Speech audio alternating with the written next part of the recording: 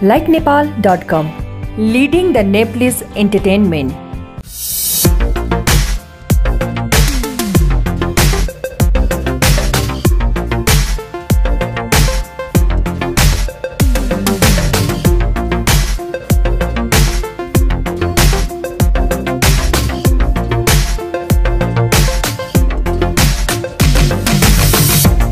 कार्यक्रम hello doctor. नमस्कार दर्शकबिन, likenepal.com को स्वास्थ्य कार्यक्रम हेलो डाक्टरमा यहाँहरूलाई स्वागत छ। यस कार्यक्रममा हामी स्वास्थ्यका विभिन्न पाटाहरूमा कुराकानी गर्छौं। शारीरिक स्वास्थ्य, मानसिक स्वास्थ्य अथवा स्वास्थ्यसँग सम्बन्धित विभिन्न रोगका विषयहरूमा कुराकानी गर्छौं। यसपटक भने हामी अल्जाइमर, डिमेन्सियाको बारेमा कुराकानी गर्न गइरहेका छौं। हामीसँग आज हुनुहुन्छ consultant old age psychiatrist doctor Arun Kumar Jha. उहाँ युकेमा बस्नुहुन्छ, बेलायतमा बस्नुहुन्छ र उहाँ डिमेन्सिया स्पेशलिस्ट पनि हुनुहुन्छ। उहाँ नेपाल आएको यो अवसरमा आज हामीले यसै विषयमा कुराकानी गर्न गइरहेका छौँ। लाइक नेपालको स्वास्थ्य कार्यक्रम हेलो डाक्टरमा यहाँलाई स्वागत छ। नमस्कार। आरामै हुनुहुन्छ? एकदम। युके बस्नुहुन्छ, नेपाल आउनुभएको छ, के विशेष कार्यक्रमले हो कि? युके बसेको त धेरै भइसक्यो, 30 वर्ष भइसक्यो। तर नेपालसँगको सम्बन्ध त्यो चाहिँ अहिले पनि छ। कम्तीमा सालमा एकपटक म आउँछु। नर्मली कुनै न कुनै कार्यक्रम लिएर आउँछु। यसपालिको मेरो फ्यामिली भिजिट मात्रै छ, त्यसैले त्यत्रो ठुलो कुनै प्रोजेक्ट नलिएर सानोतिना यस्तै भेटकै क्रममा अलिकति अवेरनेस बढाउने क्रममा यहाँ पनि अलिकति जनकुलमा पनि घर मेरो त्यही हो, त्यही आमा पनि बस्नुहुन्छ, त्यही चाहिँ लिएर आएको छु यसबाट। युकेमा कुन अस्पतालमा के गर्नुहुन्छ? युकेमा एनएचएस जुन छ, नेसनल हेल्थ सर्भिस, त्यसमा हरेक जिल्लामा ठुलो हस्पिटलहरू हुन्छ। तर मेन्टल हेल्थको कुनै कुनै ठाउँमा अस्पतालसँगै बनाएछ। तर मेरो ठाउँमा हार्टफोर्ड भन्ने ठाउँ छ, लन्डनभन्दा अलिकति बाहिर। Hartford partnership mental health trust छ। त्यो छुट्टै पुरै काउन्टीको एउटा हस्पिटल छ, त्यसमा हाम्रो डिफ्रेन्ट डिपार्टमेन्टहरू राखेका छौँ। तपाईँ डिमेन्सिया स्पेशलिस्ट हुनुहुन्छ, त्यस्तै गरी सिनियर कन्सल्टेन्ट साइकियाट्रिस्ट है, मानसिक स्वास्थ्यमा लगभग 30 वर्षदेखि तपाईँ कार्यरत हुनुहुन्छ। नेपालमा पनि बसेर सेवा गर्नुभयो, युकेमा पनि सेवा गरिराख्नु भएको छ। नेपाल र युकेको मानसिक स्वास्थ्यको अवस्था, सर्भिसको अवस्था अथवा मानसिक स्वास्थ्यप्रति मान्छेले हेर्ने दृष्टिकोण कस्तो पाउनु भयो यहाँले? अब यहाँ नेपाल छोड्नु अगाडि 30 वर्ष अगाडि करिब 10-12 जना हुनुहुन्थ्यो साइकियाट्रिस्ट। एउटा मेन्टल हस्पिटल लगनखेल बाहेक र आर्मीमा साथ थियो एउटा सानो संस्था, अरू कहीँ केही थिएन। त्यसले यो 30 वर्षमा विकास त धेरै भएको छ। 100 भन्दा बढी साइकियाट्रिस्ट, साइकोलोजिस्ट, साइकियाट्रिक सोसल वर्करहरू भन्दाखेरि नर्सेस, हरेक क्षेत्रमा विकास चाहिँ भएको छ। तर मेनली हस्पिटल बेस्ड प्र्याक्टिस भएको छ। यो मेडिसिनको अरू विभागमा जस्तै क्लिनिक खोलेर आउटपेसेन्ट क्लिनिक, इनपेसेन्ट, त्यही मोडलमा मेन्टल हेल्थ पनि अहिलेसम्म चलिरहेछ। त्यसैले पेसेन्ट चाहिँ एक्युट अवस्थामा पऱ्यो भने उसको फ्यामिली चाहिँ ल्याउँछन्। तर एकपटक उपचार भइसकेपछि, घर फर्किसकेपछि त्यसको चाहिँ उपचार धेरै लामोसम्म नलिएर बिचमै छोडिदिएर फेरि रिल्याक्सको सम्भावना हुन्छ। त्यस्तै प्रिभेन्सनको लागि त्यति वर्क भएको छैन। र यो डिमेन्सियामा त केही भएकै छैन यसो सोद्धाखेरि, किनभने यो रिलेटिभली न्यू हो हाम्रो डेभलपिङ कन्ट्रीको लागि। त्यसैले मेरो चाहिँ त्यहाँ युकेमा के छ भन्दाखेरि मेन्टल हेल्थलाई 6वटा विभागमा बाँडिएको छ। एउटा चाहिँ ओल्ड एज हो, ओल्ड एज। त्यसैले म कन्सल्टेन्ट ओल्ड एज साइकियाट्रिस्ट। तर मेरो majority bulk of the work 60% भन्दा पनि बढी वर्क डिमेन्सिया र अल्जाइमर्स डिजिजमा पर्छ।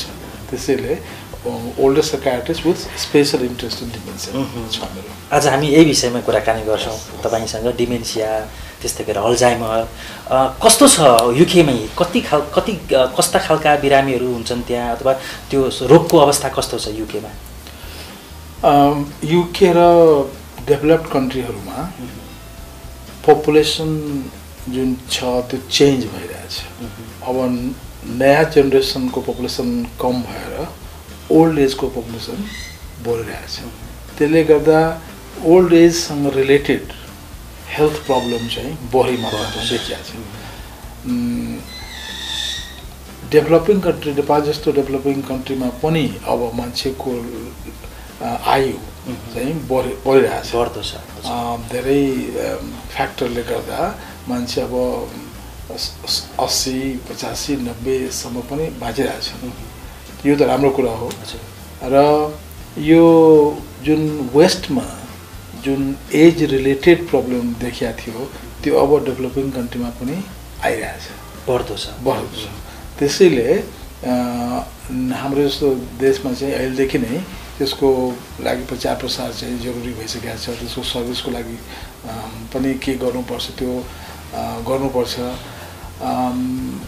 डिपार्टमेन्ट अफ हेल्थले चाहिँ रिकगनाइज त गरेको छ, तर अहिलेसम्म विभिन्न कारणले गर्दा मेन्टल हेल्थ नै राम्रोसँग भएको छैन। इम्प्लिमेन्ट प्रोग्राम अलिकति अल्जाइमर्स डिजिज र डिमेन्सिया चाहिँ पछि परेको छ, तर चाहिँ अवेरनेस चाहिँ आएछ। एकदमै यो 15-20 वर्ष अगाडि यस्तो पनि रोग हुन्छ भनेर सायदै मान्छेलाई थाहा थियो, अहिले चाहिँ बिस्तारै बढ्दै गएको छ। यो अल्जाइमर, डिमेन्सिया शारीरिक रोग हो कि मानसिक रोग हो? डिमेन्सिया भनेको वास्तवमा दुइटै हो, किनभने यो ब्रेनको रोग हो, खालि मनको मात्रै होइन। खालि मनको मात्रै भएको भए मानसिक रोग मात्रै मानिन्थ्यो, तर यो ब्रेनमा एजिङले गर्दा ब्रेनको पर्टिकुलर सेलहरू, कुनै भागमा सेलहरू जुन हुन्छ नि त्यो नासिकाहरू, त्यो चाहिँ मर्दो रहेछ। साइन्टिस्ट अहिलेसम्म पनि त्यो किन हो भनेर थाहा पाएको छैन, तर विभिन्न फ्याक्टरहरू आएछ। जस्तै कि जुन कारणले हार्ट डिजिज हुन्छ, हार्ट एट्याक हुन्छ, त्यही कारणले स्ट्रोक पनि हुन्छ, र तिनै कारण डायबिटिज, सुगर, यिनै कारणहरूले गर्दा डिमेन्सियाको पनि बढिरहेछ। भन्दाखेरि एजिङ त छ, तर एजिङ सँगसँगै हाम्रो लाइफ स्टाइल पनि भेरी इम्पोर्टेन्ट। किनभने अहिले आएर एउटा नयाँ कुरा चाहिँ के हामी पत्ता लगाएको छौँ भन्दाखेरि, सुरुमा एउटा साइन्टिस्टहरूको मान्यता के थियो भन्दाखेरि एकपटक ब्रेनको सेल यदि डेथ हुन्छ भने त्यो रिजेनरेसन हुँदैन। अरू ठाउँमा हामी कतै पनि चोटपटक काटसाट केही भयो भने फ्र्याक्चर त्यो फेरि हिल हुन्छ, तर ब्रेनमा चाहिँ हिल हुँदैन। तर त्यसमा पनि अलिकति नयाँ सोचाइ के आएछ भने एकदम सुरुको अवस्थामा यदि छ, मामुली ड्यामेज छ भने त्यो हिल हुन सक्छ। तर सबभन्दा इम्पोर्टेन्ट के छ भने यो नहोस्, त्यसको लागि के गर्न सकिन्छ? जस्तै कि अब अल्जाइमर्स डिजिजको जुन सिम्पटमहरू छन् त्यो 65 वर्षको उमेर पछि देखा पर्छ।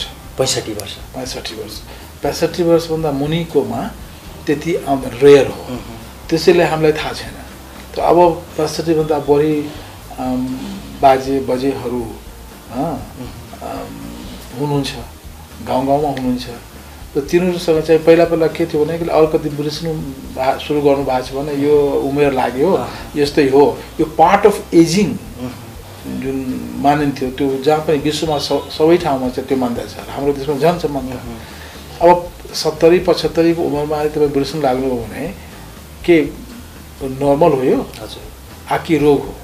हाम्रो मेसेज के छ भने दिनुपर्ने नेपाली जनतालाई कि यो एउटा नयाँ खालको रोग हो, धेरै लामो उमेरसम्म बाँचेपछि यस्तो चाहिँ हुने सम्भावना बढ्छ।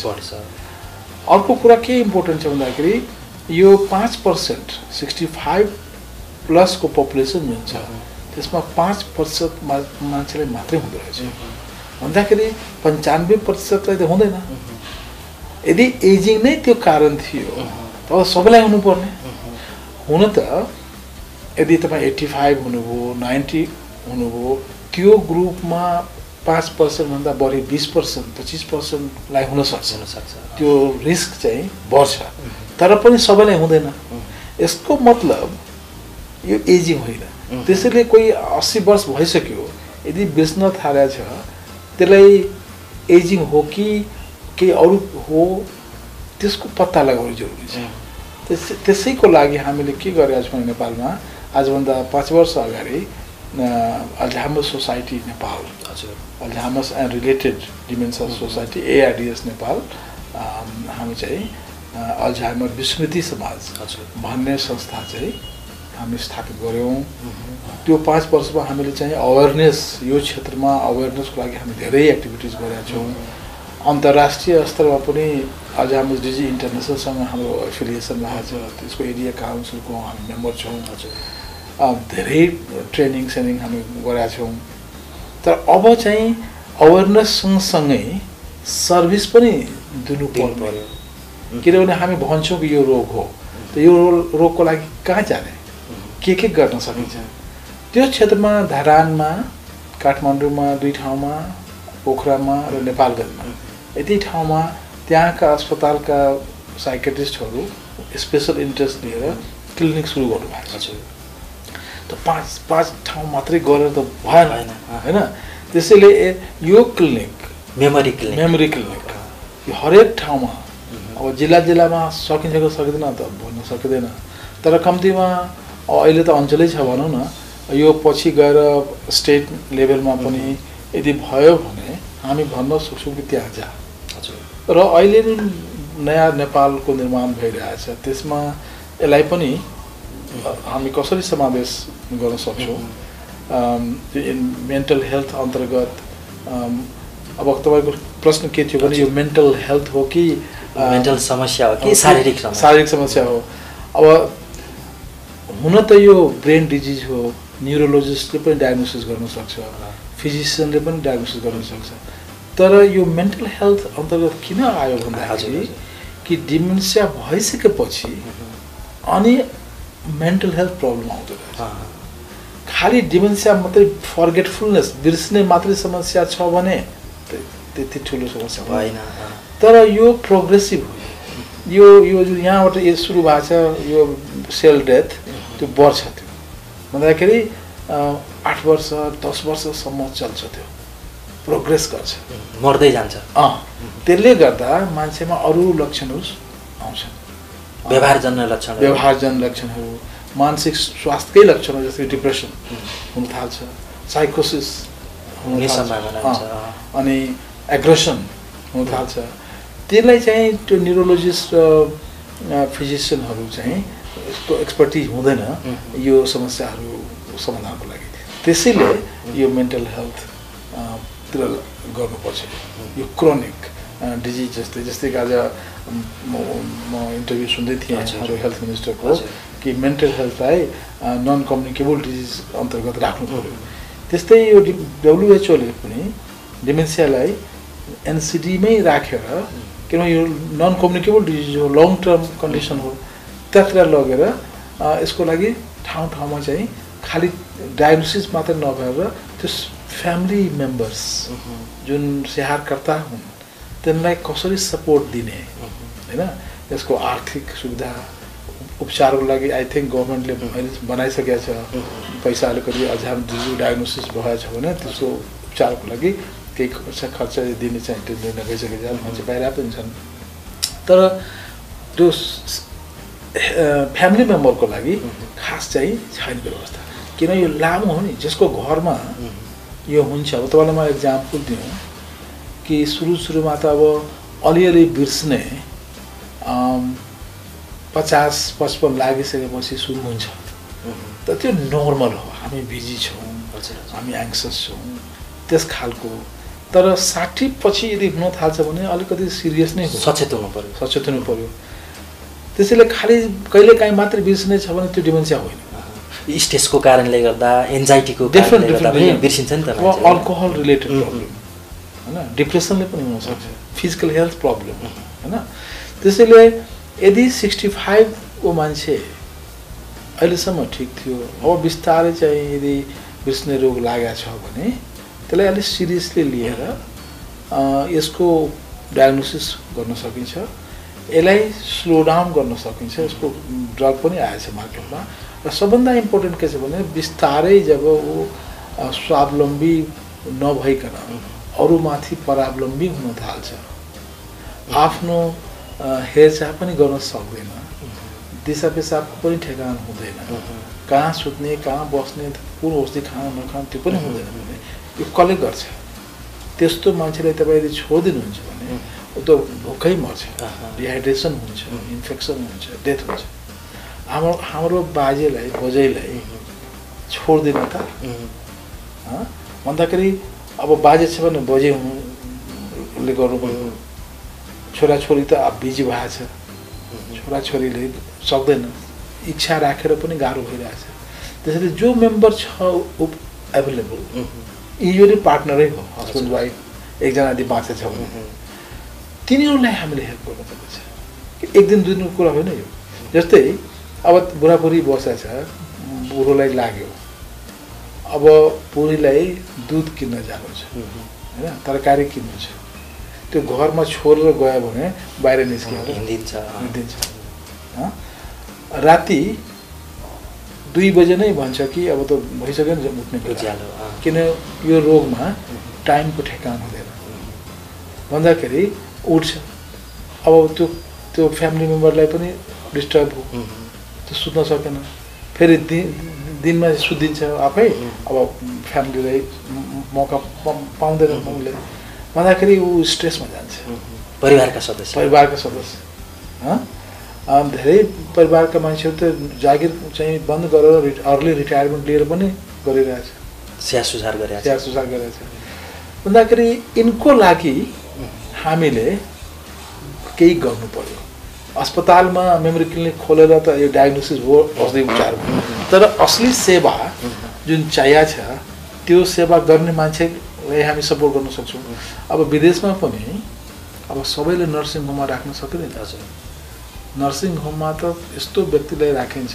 जो टोटली डिपेन्डेन्ट छ एकजनाले उसको हेरचाह गर्न सक्दैन तर जबसम्म मान्छे हिँड्न सक्छ अलिअलि केही गर्न सक्छ सपोर्टको लागि घरमै बस्छ सब चाहन्छ आफै घरमा आफ्नै उसमा बसौँ फ्यामिलीसँग बसौँ होइन त्यो चाहिँ हाम्रो उद्देश्य हो त्यसैले यो मेन्टल हेल्थ अन्तर्गत नै राख्नु उचित हुन्छ र विश्वमा मोस्ट अफ द टाइम त्यही हो अर्ली डिमेन्सिया भनेको 65 भन्दा पहिला मुनिको मान्छेमा यदि त्यस्तो हुन्छ भने त्यसलाई हामीले चाहिँ न्युरोलोजिस्ट कहाँ पठाउनुपर्छ किनभने अरू कारण हुनसक्छ ट्युमर हुनसक्छ होइन स्ट्रोकै हुनसक्छ तर 65 पछि यदि यो रोग लाग्छ भने यसलाई मेन्टल हेल्थ अन्तर्गत नन कम्युनिकेबल डिजिज अन्तर्गत राष्ट्रिय व्यापी कार्यक्रम अन्तर्गत हामीले गर्नुपर्छ कम्युनिटी लेभलमा खालि हस्पिटल बेस्ड नराखिकन कम्युनिटी बेस्ड कम्युनिटीमा चाहिँ त्यस्तो खालको रिहाब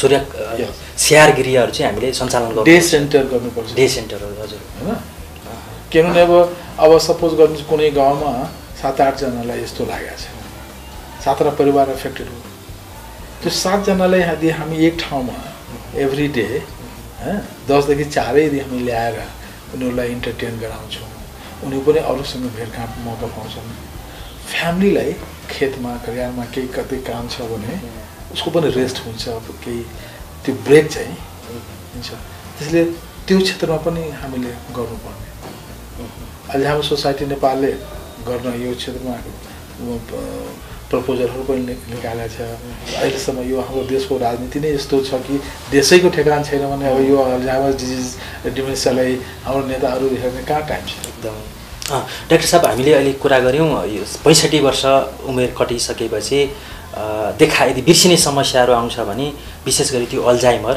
अथवा डिमेन्सिया हो भन्ने कुराहरू हामीले गऱ्यौँ कस्तो कस्तो मान्छेलाई यो रोग लाग्छ यसको रिस्क फ्याक्टरहरू चाहिँ के होला महिलालाई बढी लाग्छ कि पुरुषलाई बढी लाग्छ त्यस्तो अध्ययनले के देखाएको छ अब यसमा एउटा कुरा के भन्दै भन्दाखेरि डिमेन्सिया भनेको एउटा अम्ब्रेला टर्म हो डिमेन्सिया भनेको एउटा मात्र रोग होइन एउटा विभिन्न रोग सिमिलर मिल्दोजुल्दो रोगहरूको समूहको नाउँलाई डिमेन्सिया भन्छ।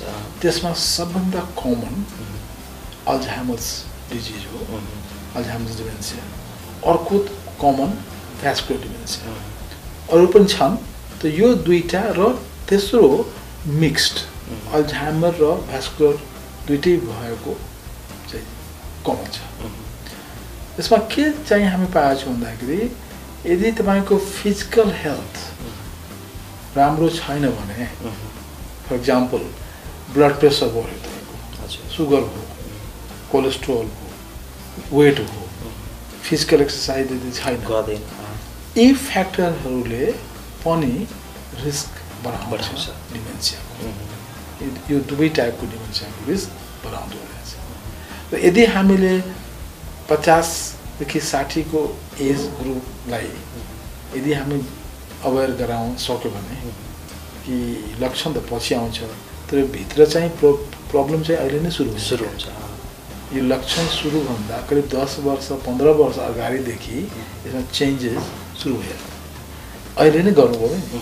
त अहिले त कस्तो छ भन्दाखेरि जुन देशव्यापी एउटा ड्राइभ छ मधुमेहको अथवा ब्लड प्रेसर को एक्सर्साइजको, हाम्रो के अरे नेताजीले त मन्त्रीजीले त हेल्थको लागि के गर्नुपर्छ कति 10वटा के निकाल्नु भएको छ नि, त्यसले डिमेन्सियालाई पनि कम गराउन सक्छ। किनभने आइसकेको छ युरोपमा कुनै कन्ट्रीमा अब dementia घटिरहेछ। It's very good sign. पहिला त एज भयो भने यो लागिहाल्छ, अब केही गर्न सक्दैन भन्ने थियो। तर अब आएर के हामी हेरेका छौँ भन्दाखेरि यदि यो लाइफस्टाइल, फिजिकल एक्टिभिटिज हैन र फिजिकल हेल्थलाई हामी राम्रोसँग मेन्टेन राख्न सक्यौँ भने हामी प्रिभेन्ट गर्न सक्छौँ। त्यो एउटा मेसेज चाहिँ लाइफस्टाइल महत्त्वपूर्ण रहेछ, धेरै महत्त्वपूर्ण छ। कसलाई, महिलालाई बढी लाग्छ कि पुरुषलाई बढी लाग्छ? अल्जाइमर्स डिजिज महिलालाई बढ्ता लाग्ने, तर भ्यास्कुलर डिमेन्सिया दुईटैले सेम, अलि मेलमा अलि बढ्ता हुन्छ। किन अल्जाइमर बढी फिमेललाई बढी लाग्यो होला? फिमेललाई अल्जाइमर्स किन बढ्यो होला धेरैको फरक छैन, तर अलिकति बढ्ता छ। वी डोन्ट नो के कारणले हो, थाहा छैन हामीलाई। तर मेलमा किन भयो भन्दाखेरि ब्लड प्रेसर, कोलेस्ट्रोल, डायबिटिजको प्रब्लम मेलमा बढ्ता छ, त्यसैले भ्यास्कुलर डिमेन्सिया हो त्यो मेलमा बढी छ। फिमेलको एक्ज्याक्ट हामीलाई थाहा छैन।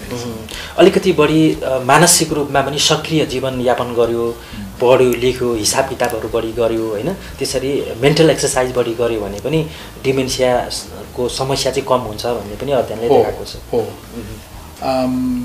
यदि तपाईँ युनिभर्सिटीसम्म पढ्नु भएको छ भने तपाईँमा अल्जाइमर्स रोग हुने सम्भावना कम हुन्छ भनेको छ।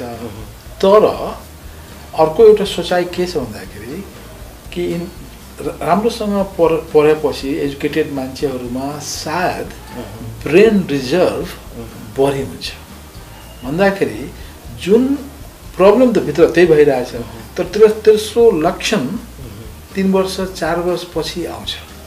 तपाईँको ब्रेन रिजर्भ एजुकेसनले गर्दा यति राम्रो भएछ कि त्यो अलिअलि सानो समस्याले ब्रेनले चाहिँ कम्पन्सेट गर्छ, पुरै चाहिँ प्रिभेन्ट गर्दैन। त्यो भएको भए त अब जति पनि युनिभर्सिटी छन् कसरी नहुने होइन। यो लजिकले त हाइली एजुकेटेड मान्छेलाई अल्जाइमर्स चाहिँ हुनु पर्दैन, तर हुन्छ होइन। नन एजुकेटेडमा पनि हुँदैन। फेरि खालि एजुकेसन मात्रै त ब्रेनको एक्टिभिटी होइन। गाउँका मान्छेहरू पनि, स्कुल कलेज नगएका मान्छेहरू पनि they are very active, very fit, तिनीहरूलाई हुँदैन फेरि। तर यस्तो चाहिँ छ कि एजुकेटेड भयो भने त्यसको रिस्क चाहिँ कम हुन्छ। यसको रोकथाम कसरी गर्ने त? यो रोग हो, यसको उपचार पनि होला। अहिले हामी उपचारको तरिकाहरू, विधिहरूको बारेमा कुराकानी गर्छौँ। डिमेन्सिया, अल्जाइमर नलागोस् भनेर मान्छेले के कुरामा ध्यान दिने त? अब पहिला त 65 माथि चाहिँ बाँच्नुहुन्छ भने खालि डिमेन्सिया मात्र होइन, ओल्ड एज रिलेटेड अरू पनि प्रब्लमहरू हुन्छ होइन। त्यसमा धेरैलाई त हामी कन्ट्रोल गर्न सक्दैनौँ एजिङ चाहिँ आउँछ तर जुन कुरा मैले भने कि यदि प्रिभेन्सन गर्नु छ भन्दाखेरि हेड इन्जुरी जस्तै कि फुटबल खेल्ने मान्छे हेडर गर्छ नि त्यसमा डिमेन्सिया बढ्दा सम्भावना हुन्छ बक्सिङ गर्ने मान्छेमा बढ्दा हुन्छ हेड इन्जुरी चोटपटक लागेर अथवा रोड ट्राफिक इन्जुरीमा पर्ने मान्छेहरू बढ्दा हुन्छ स्ट्रोक हजुर स्ट्रोक यदि तपाईँले भएको छ भने त्यो सम्भावना बढ्छ यी कुराहरूको प्रिभेन्सन चाहिँ गर्न सकिन्छ हजुर होइन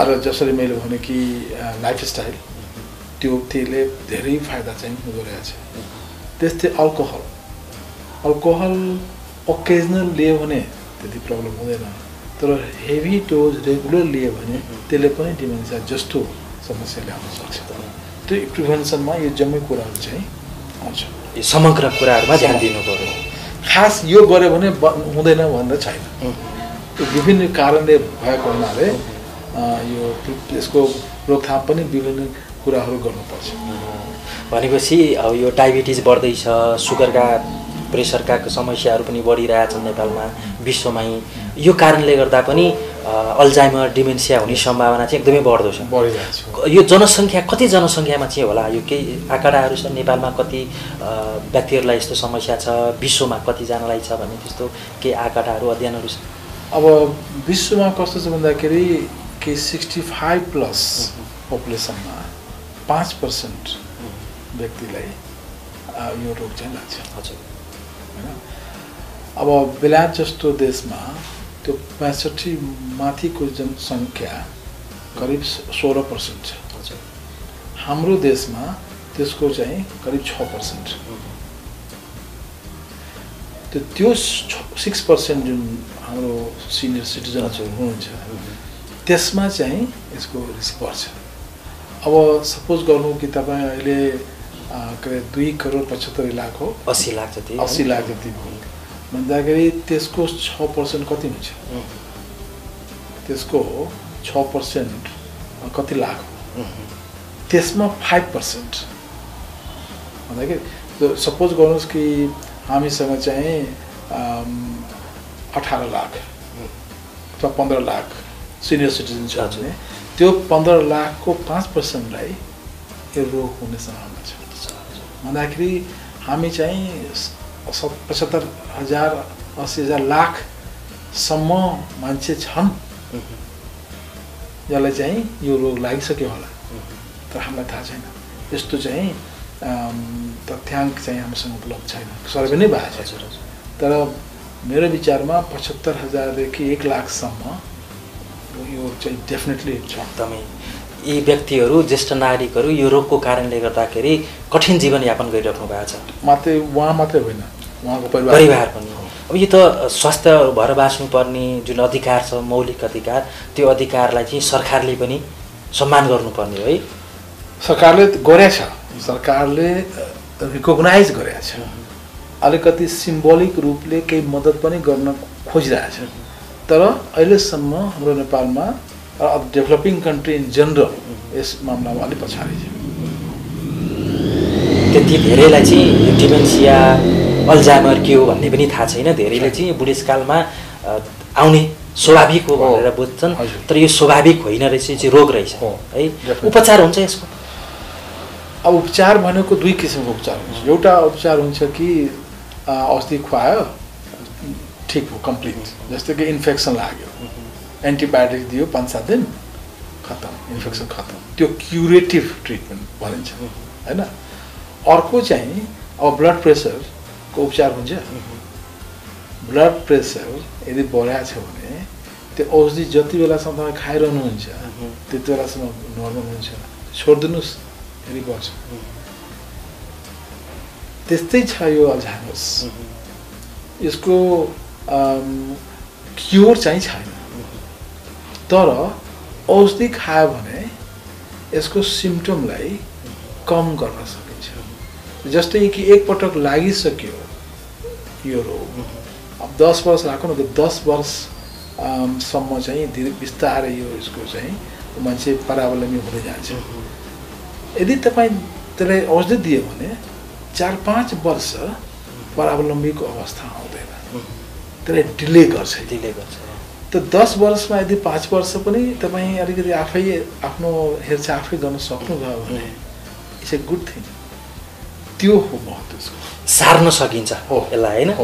सुरुको अवस्थामा यदि थाहा पाएर उपचार गरियो भने अलिकति टाढा धकेल्न सकिन्छ र क्वालिटी अफ लाइफ पनि बढ्यो नि। टार्न बित्तिकै ऊ अब जस्तै कि उसँग पेन्सन छ, उसँग घर जग्गा छ, अब ऊ आफ्नो के गर्छ यो पैसाको, अथवा ठुलो घरमा बसिरहेको छ त्यो सानो घरमा जानु पऱ्यो कि अथवा छोराछोरीलाई बोलाएर बाबु मेरो यस्तो भएको छ के गर्नुपर्ने त्यसको प्लानिङ गर्न सकिन्छ भन्दाखेरि फ्यामिलीलाई चाहिँ अलिकति टाइम पाउँछ होइन।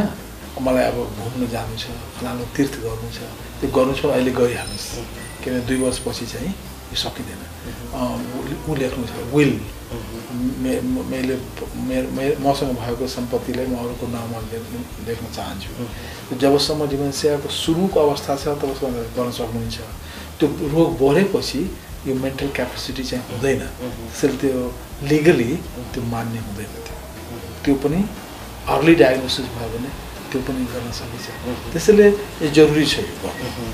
यो डिमेन्सियाका रोगीहरू चाहिँ अहिलेको कुरा चाहिँ बिर्सिने होइन, धेरै वर्ष अगाडिको कुरा चाहिँ सम्झिराख्ने त्यस्तो पनि हुन्छ है। अब अल्झाइमर्समा डे टु डे मेमोरी केही मिनटदेखि लिएर केही घन्टा केही दिनसम्मको मेमोरी चाहिँ अलिक सुरुमै त्यो जान्छ।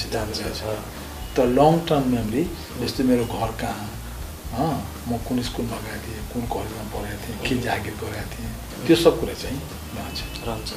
तर बिस्तारै त्यो क्यापेसिटी जब ब्रेन ड्यामेज हुँदै जान्छ त्यो पनि जान्छ, बिस्तारै जान्छ होइन।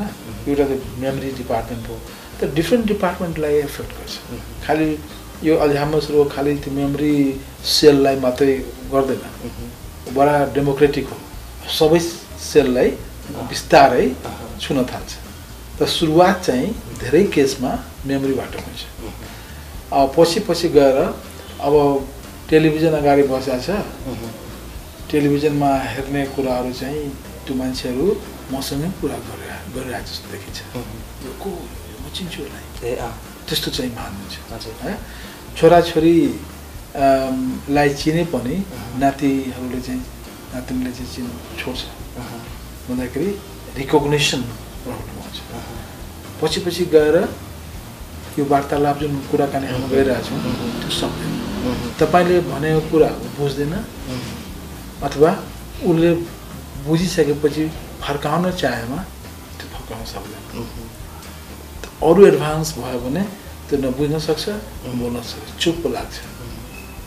भाषा पनि बिर्सिन्छ, भाषा पनि बिर्सिन्छ। भन्नुहोस् त कस्तो, फेरि यदि उसलाई थाहा छ कि म सक्दिनँ, फ्रस्ट्रेटेड हुन्छ, भन्न खोजिरहेछ केही, उसलाई पिसाब लागेको छ, छटपट गरिरहेछ, अब टोयलेट कता छ त्यो थाहा हुँदैन भन्दाखेरि छटपट अलि एजिटेटेड त हुन्छ नि। त्यसैले यसलाई के चाहिएको छ त्यो त बुझ्ने मान्छे चाहिँ नि, यो त नजिक बस्ने मान्छेले थाहा पाउँछ।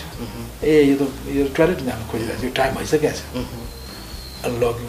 अब टोयलेटमा अब सब ढोका एकै किसिमको देखिन्छ, त्यसमा तपाईँ राम्ररी लेखिदिनुहोस्, तर एडभान्स स्टेजमा त पढ्नु पनि सक्दैन। तर सुरु स्टेजमा यो कुराहरू गर्न सक्छौँ हामी, धेरै कुराहरू गर्न सकिन्छ। यसले गर्दाखेरि उसको क्वालिटी अफ लाइफ र उसको फ्यामिलीको क्वालिटी अफ लाइफलाई हामी बढाउन सक्छौँ। डिमेन्सिया बढ्दै गयो भने मैले खाएँ कि खाइनँ, आफ्नो सदस्यको नाम, आफ्नै नाम पनि उसले बिर्सेला होइन, आफ्नो घर बिर्सेला, हराउने सम्भावना पनि होला होइन। उसलाई चाहिँ थाहा हुन्छ मलाई चाहिँ यस्तो रोग लाग्यो भनेर, उसले बुझ्छ।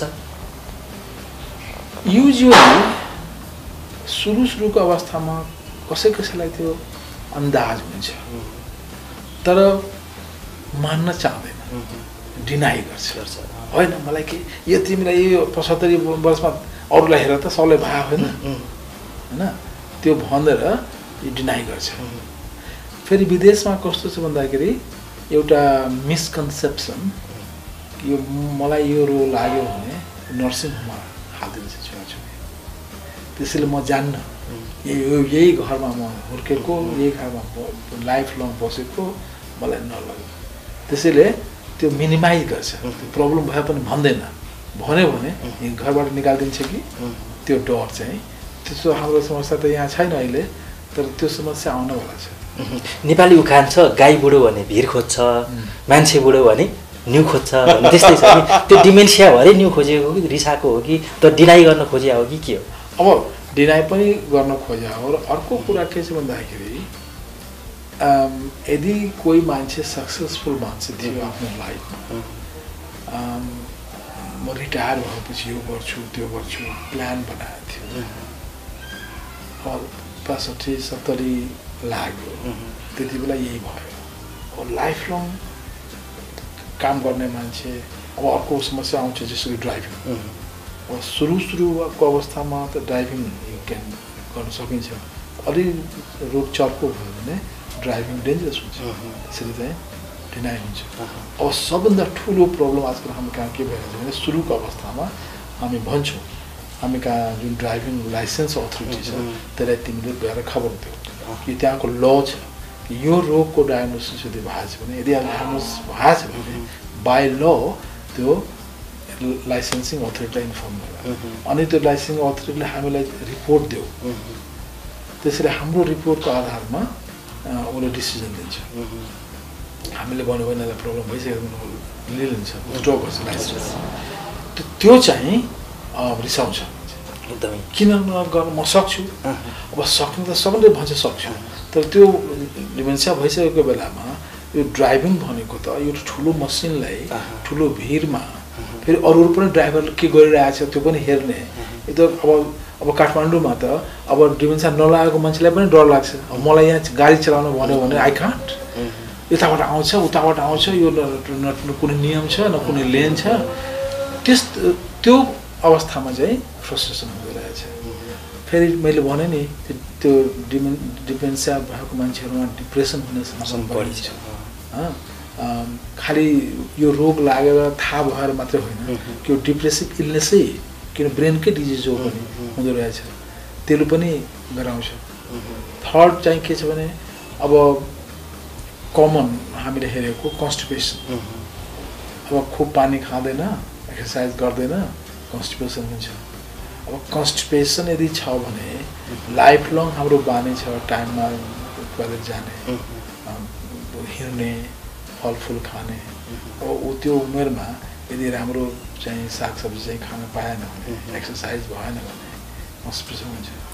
अब त्यसलाई एजिटेसनलाई डाक्टर साहब कहाँ लाग्छ, औषधि लेखिदिनुहोस् भाइ, उसको कारण त अर्कै छ, त्यो ठिक गर्नु पर्यो। औषधि दियो भने त्यसको साइड इफेक्ट झन् कन्स्टिपेसन गराउँछ भन्दाखेरि विभिन्न कुराहरू लिङ्क हुन्छ।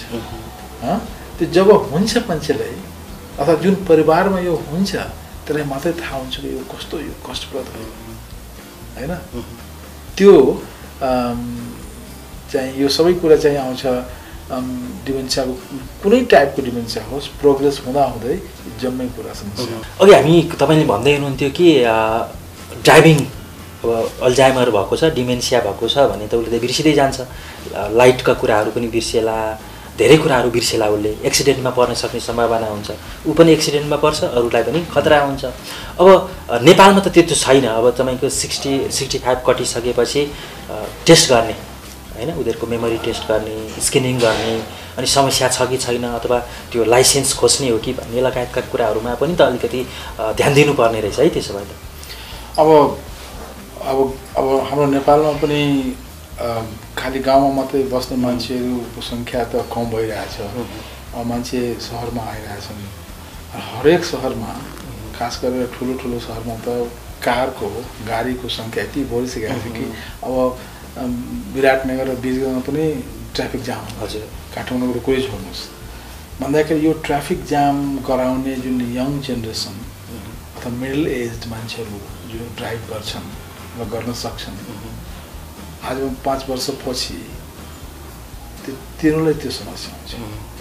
हुन त अहिलेको जेनेरेसन, अहिले जुन 65+ भइसकेको छ, त्यो साथ आफै त्यति ड्राइभिङ गरेन होला त्यसैले बरु अफिसको गाडी अथवा ड्राइभर राखेर गरे होला तर नयाँ जेनेरेसन जुन अब आएछ जससँग पैसा छ गाडी किनिहाल्छ ड्राइभर सक्दैन तिनीहरूलाई यो पछि यो ठुलो समस्या त्यसैले ड्राइभिङ एउटा इक्जाम्पल दिएको कि वेस्टमा किन मान्छे फ्रस्ट्रेटेड हुन्छ किन डिनाई गर्छ किन मेरो ड्राइभिङ खोज्छ कि यो कुरा चाहिँ यहाँ पनि हुनसक्छ अब व्यापक जनचेतनाको आवश्यकता रहेछ यो समस्याको बारेमा रोगको बारेमा विश्वमा अल्जाइमर दिवस पनि मनाइन्छ नेपालमा पनि अल्जाइमर सोसाइटी छ भन्नुभएको छ के कामहरू भइरहेका छन् यो डेहरू कसरी मनाइरहेको छ तपाईँ यो एसोसिएसनको सल्लाहकार पनि हुनुहुन्छ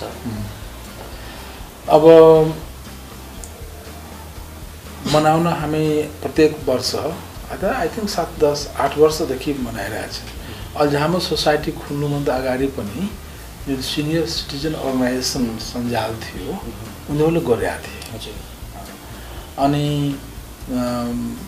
त्यसैले अवेरनेस भनेको चाहिँ छ तर अल्जाइमर डिजिज इन्टरनेसनलले यसको चाहिँ लिड रोल लिन्छ हरेक वर्ष एउटा थिम राख्छ यसपालि प्रिभेन्सनको थिम अर्को पालि डायग्नोसिसको थिम तेस्रो पालि चाहिँ ट्रिटमेन्टको अर्को फेरि टाइममा स्याहारकर्ताहरूको लागि हरेक वर्ष एउटा स्लोगन दिन्छ नारा दिन्छ त्यो नाराको आधारमा हामी विभिन्न कार्यक्रमहरू गर्छौँ त्यसमा प्रभात फेरी लगाउँछौँ अनि रेडियोमा पेपरमा टेलिभिजनमा कार्यक्रम हामी दिन्छौँ र स्कुल कलेजमा पनि एक्टिभिटिज पहिला त एक दिनको हुन्थ्यो अहिले चाहिँ हामी के एउटा आएछ भन्दाखेरि पुरा 1 महिनासम्म अल्जाइमर डेमा खालि एक दिन सालमा गऱ्यो पछि बिर्सिहाल्यो त्यो नगरेर 1 महिनासम्म त्यो सम्बन्धी एक्टिभिटी हामी गऱ्यो भने त्यसको इम्प्याक्ट बढी पर्छ होला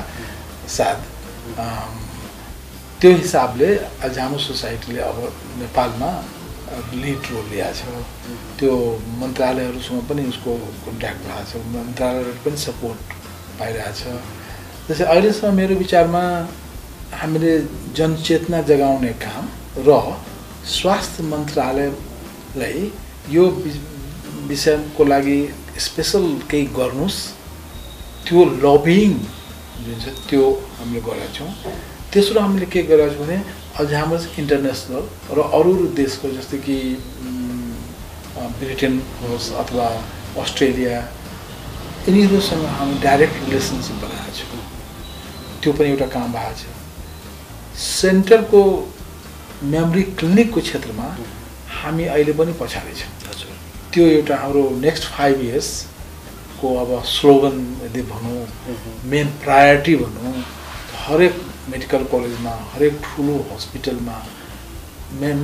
महिनामा 1 पनि भयो भने त्यो खोल्नुस् त्यसको लागि हामी लागिरहेको छौँ के गरिन्छ त्यो मेमोरी क्लिनिकमाहरूमा चाहिँ के सेवाहरू हुन्छ कसरी स्क्यानिङ गरिन्छ कसरी टेस्ट गरिन्छ कसरी थाहा पाइन्छ यसलाई चाहिँ डिमेन्सिया अल्जाइमर छ छैन भनेर यसको के मापदण्डहरू हुन्छ मापदण्ड छ सबभन्दा त पहिला 65 पछि यदि बिर्सने अथवा अरू सिमिलर समस्याहरू आएछ भने एउटा रोग हो त्यो जनतामा पब्लिकमा यो जनचेतना आएछ भने जगाएछ भने हामीले त भन्नुपर्छ कि यस्तो छ भने कहाँ जाने भन्दाखेरि अहिलेसम्म धेरै कम ठाउँमा सेन्टर छ त्यो त हामी रेफर गर्नु पर्छ ल तिम्रो जुन डाक्टर छ डाक्टरलाई पनि हामी ट्रेनिङ दिएको छौँ देशभरिको डाक्टरहरूलाई यो डिमेन्सियाको लागि स्पेसल हामीले गरेका छौँ कि उसलाई थाहा भएन भने त फेरि कहाँ रेफर गर्छ त्यसले तिमी जो पनि डाक्टर छ लोकल त्यसलाई भन यस्तो छ उसले चाहिँ रेफर फलानु ठाउँमा गरिदिन्छ अब के हुन्छ रेफर गरेको ठाउँमा जस्तै कि अब म इङ्ल्यान्डको 1 मिनटको लागि एक्जाम्पल छु इङ्ल्यान्डमा कस्तो छ भने प्रत्येक व्यक्ति प्रत्येक सिटिजन बच्चादेखि बुढोसम्म सबै एउटा जेनरल प्र्याक्टिसनर हुन्छ आफ्नो टोला मोहल्लामा एउटा जिपी हुन्छ सर्जरी त्यसमा रेजिस्टर गर्नुपर्छ हुनैपर्छ त्यो अनि कुनै पनि स्वास्थ्य समस्या छ भने जिपी कहाँ जानुपर्छ त्यो जिपीले यदि मेमोरी प्रब्लम छ भने ऊ डाइरेक्ट हामी कहाँ पठाउँछ हजुर चिठी लेख्छ कि यो फलाना व्यक्तिलाई यसो 6 महिनादेखि त्यतिदेखि भइरहेछ के हो यो हेर्नुहोस्। अनि हामी के गर्छौँ भने हामी 1 घन्टा कम्तीमा टाइम लिन्छौँ र डिटेलमा सोध्छौँ के भएको हो। टेस्टहरू हुन्छ त्यो के भएको हो त्यो भन्नुहोस्। फिजिकल हेल्थको लागि हामी जिपीलाई नै भन्छौँ रिपोर्ट के टेस्ट भएको छ त्यो पठाइदिउँ। अब नेपालमा त अब जिपी सिस्टम छैन, मान्छेको हेल्थ के छ त्यो पनि छैन। त्यसैले यदि फिजिसियनहरू जिल्लामा डाक्टरहरू यदि फिजिकल हेल्थ प्रब्लम जाँच गरेपछि अनि मात्रै पठायो भने कम्तीमा हामीलाई चाहिँ इजी हुन्छ कि त्यसको लागि चिन्ता गर्नु पर्दैन। यसको ब्लड प्रेसर ठिक छ, डायबिटिजको प्रब्लम छ, यदि छ भने त्यसको उपचार चाहिँ उहाँहरू गरिदिनुहुन्छ। तर यदि त्यो प्रब्लमहरू छैन भने हामी 2टा टेस्ट गर्छौँ। एउटा त हामी मेमोरी टेस्ट गर्छौँ। पहिला त कुराकानी गरेर हामी हिस्ट्री लिन्छौँ के हो यो, अनि त्यसपछि हामी मेमोरी टेस्ट गर्छौँ। मेमोरी टेस्टमा विभिन्न किसिमका छन्। नेपालीमा पनि हामीले एउटा के अरे बनाएका छौँ स्क्रिनिङको लागि एउटा टुल बनाएका छौँ। त्यो डाक्टर निदेश सापकोटा हुनुहुन्छ धरानमा, उहाँ र मेरो उसमा जोइन्ट टचमा हामीले गाइडलाइन तयार पारेका छौँ। त्यो जर्नल अफ नेपाल मेडिकल एसोसिएसनमा हामी पब्लिस पनि गरेका छौँ र नेपालीमा हामी चाहिँ त्यो स्क्रिनिङ टुललाई ट्रान्सलेट गरेका छौँ। त्यो मेमोरी क्लिनिकमा त्यसलाई साइकेट्रिस्टले चाहिँ पेसेन्टलाई जेनरल हेऱ्यो अनि एउटा नर्स अथवा कोही पनि ट्रेन्ड मान्छेले त्यो मेमोरी टेस्ट गरिदियो भने 2टाले मिलायो अनि त्यसपछि क्लिनिकल डायग्नोसिस गर्न सकिन्छ। कुनै केसमा सिटी स्क्यानको पनि आवश्यकता पर्छ, तर यदि राम्ररी टेस्ट गर्यो भने कुनै चिजको आवश्यकता छैन। त्यही आधारमा त्यो डायग्नोसिस दिनुहुन्छ। त्यसको WHO को क्राइटेरिया बनाइदिएको छ। WHO ले यो लक्षण भयो भने यति दिनसम्म छ भने यो चाहिँ छैन भने यो अल्जाइमर्स हो, यो गऱ्यो भने भेस्कुलर हो या अरू कुनै टाइप यो डायग्नोसिस चाहिँ गर्न सकिन्छ र त्यहाँ हामी ट्रिटमेन्ट पनि सुरु गर्छौँ। नेपालमा 5वटा मेमोरी क्लिनिकहरू छ भन्नुभयो, कहाँ छ त 5वटा? अब धरानमा छ एउटा, 2टा चाहिँ काठमाडौँमा, हजुर, जस्तो कि एउटा चाहिँ पोखरामा पाटन छ मेडिकल स्कुल, त्यसमा र उसमा डाक्टर शर्माले चलाउनु भएको छ, त्यसमा पोखरामा र नेपालको 5 ठाउँमा छ। सेवा लिन मान्छेहरू आउँछन् त्यहाँ बुझेर? जति आउनु पर्ने त्यति आउँदैनन्। तर अस्ति मेरो एकजना डाक्टर साहबसँग पाटनको डाक्टर साहबसँग कुरा भइरहेको थियो। उहाँ भन्दैछ कि अब आइरहेछ मान्छे, किनभने मान्छे आउँछ अर्कै प्रब्लम लिएर, तर हाम्रो डाक्टरले कन्सियस यदि हुनुहुन्छ भने उहाँले पिकअप गर्नुपर्छ। यो अब हामी कहाँ कसैको छातीको डाक्टर छ भने उता पठाइदियो, यहाँ त अब स्पेसलाइजेसन भएको छ नि। त्यसैले यदि हाम्रो अरू पनि कुनै प्रब्लमले गएछ पेसेन्ट, त्यहाँ डिमेन्सिया मेमोरी क्लिनिकमा पनि पठाउन सकिन्छ नि। त्यो भइरहेछ बिस्तारै, तर मैले पर्सनली जति हुनुपर्ने त्यो छैन। त्यसको एउटा कारण के छ भने कि हामी कहाँ डिमेन्सिया स्पेसलिस्ट छैन। अब हाम्रो साइकेट्रिस्टहरू अथवा फिजिसियनहरू अरू टाइपको पेसेन्ट पनि धेरै छन् नि, त्यसमा टाइम बढी लाग्छ। यसको लागि चाहिँ अब भन्नुहोस् न, म कहाँ यदि नयाँ पेसेन्ट कोही आउँछ भने 1 घन्टामा टाइम लिन्छु। अब म यहाँ कुनै डाक्टर साहबलाई मेमोरी पेसेन्टलाई 1 घन्टा दिनुहोस् भन्न सक्छु? सकिँदैन। तर अब त्यो टेस्ट भनेको त्यही हो, त्यो 1 घन्टा जुन हुन्छ interview, that's the big test. तर हामी कहाँ कस्तो प्रथा छ भने एक्सरेमा, स्क्यानमा, ब्लडमा जति पनि पैसा खर्च हामी गर्न सक्छौँ, तर यो टेस्टको लागि यदि एउटा नर्सले आधा घन्टा लगाएर गरायो भने यति पैसा तिर्नुपर्छ, मान्दैन। कति महँगो छ पैसाको कुरा भयो यहाँ? उपचार विधि कस्तो छ? टेस्टिङ कतिको विधि कति महँगो छ? अब भने नि कि 1 घन्टा त्यो कम्तीमा चाहिन्छ, त्यसमा आधा घन्टा चाहिँ त्यो मेमोरी टेस्ट गर्नु चाहिन्छ। अब साइकेट्रिस्ट कहाँ 1 घन्टा छैन नेपालमा दिन्छ, त 10-15 मिनट दिन्छ, जेनरल गर्छ। यदि अरू कसैले गरिदियो भने अब डाक्टर साहबको जे फिस छ नर्मल त्यो फिस दिनुहुन्छ। अब आजकल खोइ अब तपाईँले थाहा नपर्दा के रेट छ, फेरि रेट पनि चेन्ज हुँदो रहेछ। जनकपुरको डाक्टरले 400 लिन्छ भने यहाँ 600 लिन्छ, अब कति चाहिँ थाहा छैन मलाई। तर नर्सलाई तपाईँ यदि इम्प्लोय गर्नुहुन्छ, उसलाई ट्रेन गर्नुहुन्छ भने उसलाई पनि दिनु पऱ्यो नि होइन। त्यो अहिलेसम्म त्यो सिस्टम नेपालमा डेभलप भएको छैन, तर धेरै महँगो हुँदैन नि। अब एउटा टेस्ट गराउन जानुहोस्, सपोज गर्नु सिटी स्क्यान, त्यसमा 20,000 25,000 कति लाग्छ, त्यो तिर्नुहुन्छ। यो त 1000 मुनि नै हुने कुरा हुन्छ होला। तर त्यसमा सबभन्दा इम्पोर्टेन्ट कुरा के छ भन्दाखेरि कि यसको फलोअप हुनु पऱ्यो। अब पहाडको एउटा गाउँबाट मान्छे पोखरा जान्छ, डायग्नोसिस हो, ऊर्जा पनि लियो, फर्केर जान्छ। अब गएर कति दिन खान्छ हो, 1 महिना 2 महिना खाइसकेपछि के खाने, कोही पैसा सक्यो। अब त्यहाँ लोकलमा कोही छैन फलोअप गर्ने। अर्को कुरा, हामी नेपाल जस्तो ठाउँमा डिमेन्सियाको लागि कम्युनिटी हेल्थ सर्भिस दिन गाह्रो हुन्छ। त्यसैले यदि नन कम्युनिकेबल डिजिजको सर्भिस छ भने होइन, जस्तो कि स्ट्रोक भएको मान्छे, पार्किन्सन्स भएको मान्छे, आर्थराइटिस भएको मान्छे, ओल्ड एजकै हुने प्रब्लम, त्यो प्याकेज बनाइदियो भने अब रोग त एउटा मात्रै त आउँदैन नि। अल्जाइमर्स भएको मान्छेले आर्थराइटिस लाग्दैन, स्ट्रोक भएको मान्छेलाई अरू हार्ट प्रब्लम हुँदैन, क्यान्सर हुँदैन भन्दाखेरि यो त एउटा प्रब्लम पनि हुनसक्छ। त्यसले हामीले यस्तो जनशक्ति चाहिएको छ प्राइमरी हेल्थ केयरमा, जो कि हरेक, तर खालि मेन्टल हेल्थ सर्भिस दिएर पुग्दैन। यो ओल्ड एजको लागि, नन कम्युनिकेबल डिजिजको लागि रेगुलर फलोअप, डे सेन्टर यो पनि हुनुपर्छ। यो मोडल जबसम्म आउँदैन तबसम्म मेन्टल हेल्थ र डिमेन्सिया केयर नेपालमा गाह्रो हुन्छ। औषधि पनि पाइन्छ, डिमेन्सिया अल्जाइमरको भन्नुभयो, नेपालमा पनि पाइन्छ? नेपालमा पाइन्छ, त्यति महँगो पनि छैन। अल्जाइमर समस्या अथवा डिमेन्सिया भइसकेपछि स्वयं व्यक्तिले आफ्नो केयर गर्न सक्दैन, उसको लाइफस्टाइल, उसको जीवनशैली चाहिँ बिस्तारै खस्किँदै जान्छ। यस्तो अवस्थामा घर परिवारको सदस्यहरूको सपोर्ट, माया ममता चाहिँ एकदमै आवश्यक पर्छ है। कसरी हेर्छन् घर परिवारका सदस्यहरूले? बोझको रूपमा हेर्छन् कि सामान्यतया नेपालमा, विश्वमा, अथवा यस्तो समस्या आइसकेपछि घर परिवारका सदस्यहरूले कसरी मद्दत गर्ने उनीहरूलाई? अब बोझ त बोझै हो। अब श्रीमान श्रीमती बिच अर्को खालको रिलेसन छ, एकअर्कासँग लाइफ लङ बसेको अवस्था हुन्छ। त्यसमा एकजनालाई त्यस्तो केही भयो भने उसको ड्युटी जस्तो छ, उत्तरदायित्व जस्तो छ, त्यो हिसाबले देख्छ मान्छे।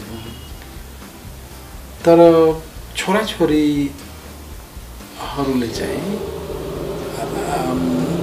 के गर्नुपर्छ त्यो एउटा छुट्टै हो, त्यसमा अब एकछिनपछि कुरा गरौँ। तर यदि श्रीमान श्रीमती को कुरा लिउँ, यो घरमा बस्छन्, त्यसको लागि प्रब्लम के हो त्यो आधारमा सर्भिस दिनुपर्छ। वास्तवमा यदि सोध्नुहुन्छ भने नेपालको परिप्रेक्ष्यमा त्यो नेपाली बुढाबुढीलाई यदि यो रोग लागेको छ भने तिनीलाई कसरी हेल्प गर्ने, तिनीहरूको समस्या के छन् त्यो नबुझिकन वेस्टर्न मोडलको केयर सिस्टम लगायो भने त्यो सायद त्यति सफल हुँदैन कि। त्यसको लागि त अलिकति अनुसन्धान गर्नुपर्छ, त्यसको लागि त अलिकति सर्वे गर्नुपर्छ, त्यो भएको छैन। अब बिरामीलाई अथवा बिरामीको स्याहारकर्तालाई के चाहिन्छ त्यो त उनीहरूले भन्छन् नि। हामीले ल तिमीलाई यो हामी दिन्छौँ, यो दिन्छौँ, अब तिमीलाई चाहिएको छ कि चाहिएको छ त्यो थाहा भएन नि। त्यसैले मेरो विचारमा त मेमोरी क्लिनिकमा जब पेसेन्ट आउँछ त्यसलाई सोध्नुहोस् के कस्तो समस्या भइरहेछ। तर विश्वको अरू डेभलपिङ कन्ट्रीको तथ्याङ्क हेर्दा 4-5 समस्या कमन समस्या देशको कुनै भागमा, विश्वको कुनै भागमा बसेर त्यो समस्याहरू आउँछ। जस्तै अब मलाई अल्जाइमर्स लाग्यो, मलाई थाहा छ, म भन्छु ए भोलि जानु छ, भोलि कसले भन्दै थियो जानु छ, अस्पताल जानु छ होइन, कति बजी जाने? तपाईँ मलाई भन्नुहुन्छ 10 बजे छ फेरि 5 मिनटपछि म तपाईँलाई सोध्छु यो अस्पताल जानु छ अरे भोलि कति बजे जाने तपाईँ फेरि मलाई भन्नुहुन्छ 3-4 पटक 5 पटकसम्म त तपाईँ दबाब दिनुहुन्छ त्यसपछि तपाईँ कस्तो फिल गर्नुहुन्छ झर्को लाग्छ हैन तपाईलाई यदि झर्को लाग्छ भने तपाईको अनुहार तपाईको बोली सुनेर उलाई कस्तो लाग्छ निराश हुन्छ यो मैले सानो र कुरा सोधेको यो मलाई भन्दैन भन्दाखेरि तपाईलाई के चाहिएको छ यो प्रश्न त सबभन्दा पहिला त कुरा तपाईले बुझ्नु पर्यो कि यो जानी गरे होइन यो सक्दैन यो तपाई भनिदिनु हो 10 बजे छ भोलि त त्यो इन्फर्मेसन यहाँ छैन यो बेलायतमा पनि आउँछ यो प्रब्लम अनि मान्छे डेफिनेसन टेक्निक लगाउँछ जस्तै लेखेर राखिदिन्छ भोलि चाहिँ 10 बजे अब यदि त्यही प्रश्न पटक पटक सोधिरहेको भने लेखेर राखिदिन्छ खल्तीमा राखिदिन्छ त्यो एउटा समस्या त्यसै ट्रेनिङको पनि आवश्यकता रहेछ नि त घर परिवारका सदस्यहरूलाई कसरी डिल गर्ने भन्ने विषय भइहाल्छ नि अब यो त एउटा एक्जाम्पल हो जस्तो अरू पनि एक्जाम्पल जस्तै के हुनु गइरहेछ एक आमा बुढी आमा एक्लै बसिरहेको छ मजासँग अहिलेसम्म पुरा मोहल्ला टोलामा चाहिँ जाने मन्दिर जाने यो जाने सब गरिरहनु भएको थियो अब चाहिँ बस्न थाल्नु बाहिर पनि जान सक्नुहुन्न एक्लै जाँदाखेरि जाने मन्दिर जाने ठाउँमा अरू ठाउँमा पुग्नुहुन्छ किन्ने ठाउँमा ल्याउने केही त्यही कुराहरू फेरि किनेर ल्याइदिनुहुन्छ अब छोरी छ भने छोरी र छोरामा डिफ्रेन्स के छ भन्दाखेरि जहाँ पनि छ त्यो बेलायतमा पनि देखेँ छोराहरू अलिक कमै वास्ता गर्छन् हाम्रो छोरीहरूको भ्यालु एक्चुअली बढ्दै छ त्यो ओल्ड एज भएपछि थाहा हुन्छ यो छोरी चाहिँ जरुरी छ यो मामलामा अलिकति म अनलक्की छोरी नै छैन त्यसैले अब तर जे होस् भन्दाखेरि त्यो छोरीलाई जान्छे हप्तामा एकपटक आमालाई के चाहियो मलाई खाना चाहियो 3-4 महिना 6 महिनापछि आमाले के भन्नु थाल्छ भने यो छोरी तिमी चाहिँ अस्ति मैले पैसा राखेको पैसा यहाँ थियो त्यो छैन किन कहाँ तिमी लगायो होइन आमा कहाँ लग्ने होला नि ल खोज्नुहोस् खोजेर दिन्छ पछि यस्तो यस्तो ठाउँमा राखिदिन्छ त्यो पैसाहरू बिर्सिन्छन् छोरीलाई भन्छ तिमीले चोर शङ्का भर्छ भन्छ अब त्यो बिचारी छोरी आएर रुन्छ के गर्ने मलाई नै भन्छ चोर अब कोही क्लिनर छ क्लिन गर्न आइरहेको छ उसलाई यदि चोर भन्यो भने छोडिदिन्छ काम मलाई म त छोरी हुँ जे भयो भने गर्छु यो समस्या के गर्ने तर होइन भन्दाखेरि विभिन्न समस्याको लागि सबभन्दा पहिला त अवेरनेस हुनु पर्यो कि यो रोग हो त्यसको त डायग्नोसिस हुनु पर्यो नि त्यो सबभन्दा ठुलो त्यही टाइममा डायग्नोसिसकै टाइममा हाम्रो काम के हुन्छ भन्दाखेरि हामी एक्सप्लेन गर्छौँ यो रोग हो यो रोग बढ्छ बढ्दै जान्छ 8-10 वर्षसम्म चल्छ यस्तो यस्तो व्यवहार देखाउँछ त्यसको लागि तयार मानसिक रूपमा आर्थिक रूपमा हैन अथवा व्यावहारिक रूपमा अब तपाईँ काम गर्नुहुन्छ काठमाडौँमा आमा हुनुहुन्छ पोखरामा कोही छैन अब तपाईँको जागिर कि त त्यहाँ सार्नुहोस् आमा बुवालाई ल्याउनुहोस् अथवा कुनैजनालाई त्यहाँ बस्न भन्नुहोस् भन्दाखेरि हरेक फ्यामिलीको आफ्नो आफ्नो छुट्टै हुन्छ त्यसैले यो भन्न गाह्रो हुन्छ कि यही ब्ल्याङ्केट केयर यति दियो सबलाई पुग्छ त्यो पनि छ जस्तै कि डे सेन्टरको मैले कुरा गरेँ मेमोरी क्लिनिकको कुरा गरेँ यो जम्मैको लागि तर त्यो फ्यामिलीलाई के चाहिन्छ त्यो फेरि फ्यामिली मेम्बरले पनि सपोर्ट गर्नु पर्यो नि हैन तर day care is very useful त्यसले चाहिँ इन्टरेक्ट गराउँछ किनभने जाँदैन मान्छे अर्को कुरा एउटा के हुन्छ भने एल्जाइमर्स भएपछि अब जस्तै कहीँ कुनै प्रोग्राम कुनै कार्यक्रम कुनै उत्सव समारोहमा गयो भने नचाहेको कुराहरू बोल्न थाल्छ अब तपाईँले मलाई यदि तपाईँ लग्नुहुन्छ म केही फटाफट बोलिदिन्छु तपाईँ भोलिदेखि लग्नुहुन्न मलाई त मेरो त सोसाइटीबाट कटअफ भइसक्यो तपाईँको पनि कटअफ यसको लागि के गर्ने यो समस्याहरू सानो छन् तर ठुलो प्रभाव पार्छ त्यसले किनभने यो लामो समयसम्म चल्छ 8 वर्ष 10 वर्ष you become isolated cut off मान्छे भिजिट गर्न छोडिदिन्छ जुन नेबरहरू छन् नि नेबर आउँदैन फ्रेन्डहरू चाहिँ फेरि त्यो उमेरमा फ्रेन्डहरू जब छँदै कम भइरहन्छ नि भन्दाखेरि this are the practical problems यो हाम्रो नेपालमा के प्रब्लम छन् र नेपाली परिप्रेक्ष्यमा के उपलब्ध छ डे सेन्टरै कुरा गरौँ वेस्टर्न मोडलमा डे सेन्टर मेबी हामी कहाँ डे अर्कै केही गर्न सक्छौँ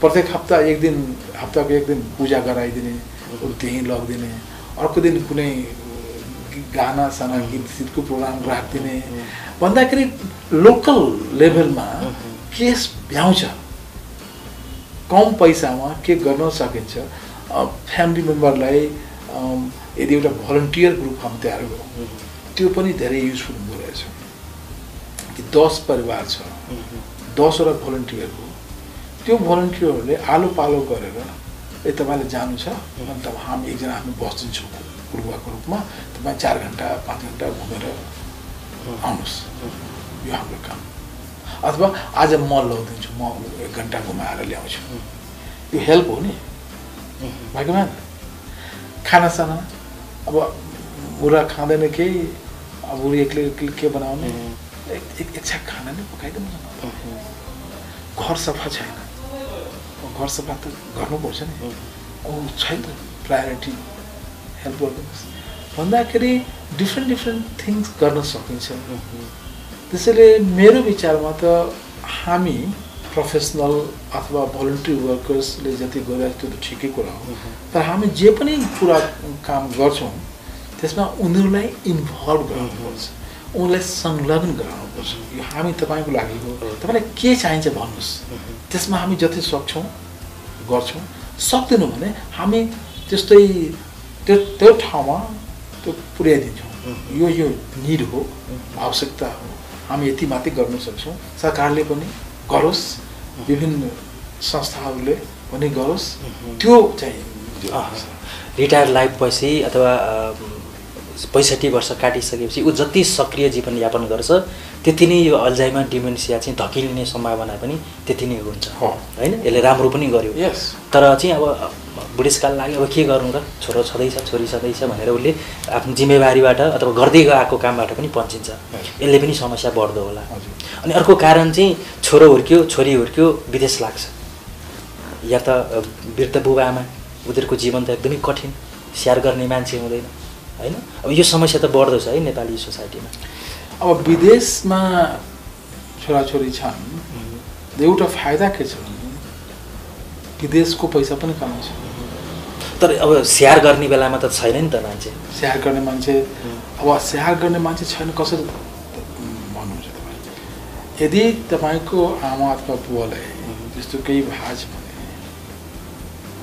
स्याहार के चाहिन्छ त्यो थाहा छ तपाईँलाई तपाईँ कतिपटक आउनुहुन्छ भेट्न फोनमै कुरा गरेर त थाहा हुँदैन पहिला त आउनुहोस् हेर्नुहोस् कि के सिचुएसन छ के गर्न सकिन्छ र यदि छैन भने त खास गरेर विदेशी छोराछोरीलाई त म के भन्छु भने छैन भने यो देशमा जुन ठाउँमा तपाईँ बस्नु भएको छ त्यहाँ गरेर हेर्नुहोस् अलिकति तपाईँ आफ्नो जागरुकता बढाउनुहोस् त अल्जाइमर्स डिजिज भनेको यो हो तपाईँ अमेरिकामा अस्ट्रेलियामा अथवा बेलायतमा बस्नु भएको छ भने त्यहाँ के भइरहेछ के सुविधाहरू छन् त्यो नेपालमा पनि त्यस्तो होस् त्यसको लागि तपाईँ गर्नुहोस् न कन्ट्रिब्युसन तपाईँ सक्नुहुन्न त्यो अर्को संस्थाहरू जुन छन् गर्न खोजिरहेछन् त्यसको मार्फत गर्न सक्नुहुन्छ तर समाजले भन्छ नि त पाल्न नसकेर वृद्धाश्रममा लगेर राखिदियो वृद्धाश्रममै राख्नुहोस् न तपाईँ वृद्धाश्रममा राख्नु नराम्रो कुरा होइन तर समाजले त्यसरी हेर्छ नि त हाम्रो समाजले त हेर्छन्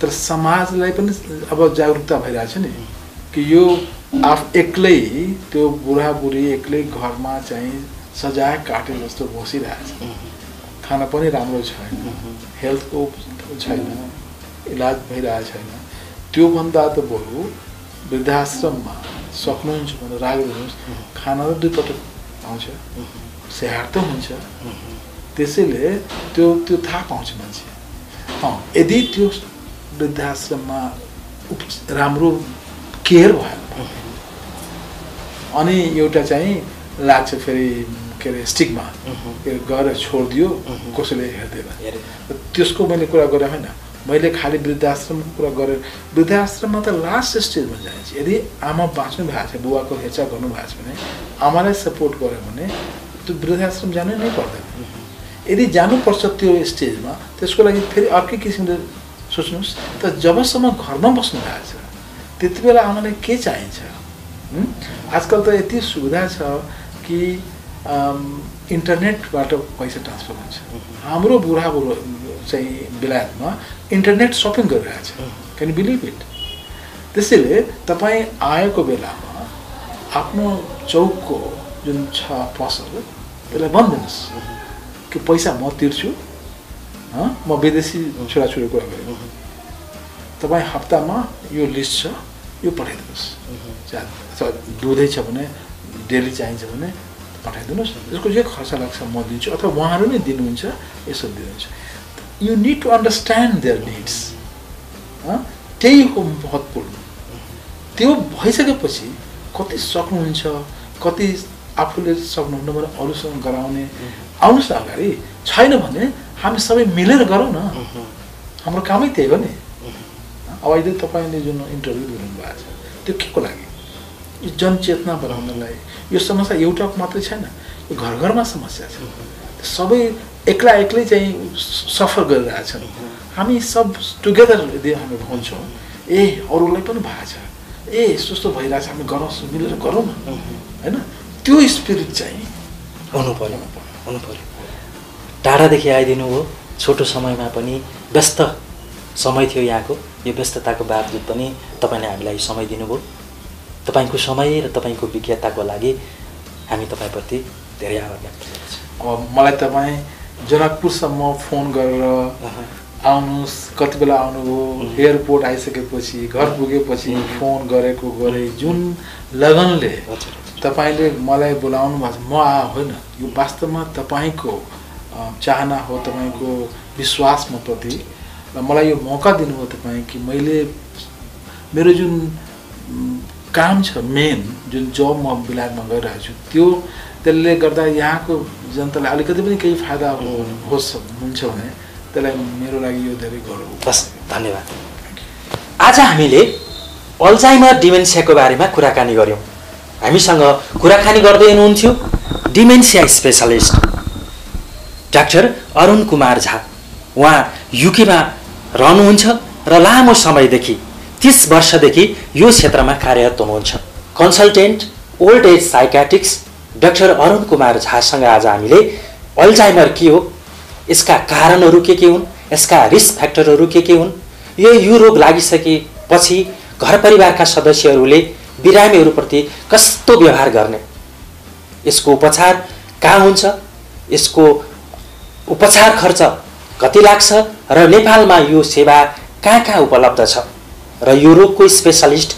को हुन् भन्ने विषयमा विविध कुराकानी गर्यौं अर्को पटक स्वास्थ्यको अर्को विषयमा अर्को विज्ञसँग कुराकानी गर्न हामी यहाँहरुमाझ उपस्थित हुने नै छौं तबसम्मको लागि क्यामेरा पर्सन सहित हेलो डाक्टरको पुरा टिम यहाँहरुमाझबाट बिदा हुन चाहन्छ म गोपाल ढकाल सहित हाम्रो होल टिम बिदा हुन चाहन्छ अर्को हप्ता भेट्ने बाचाका साथ म गोपाल ढकाल बिदा चाहन्छु likenepal.com सब्स्क्राइब गर्न र हेर्न चाहिँ नबिर्सिनु होला नमस्कार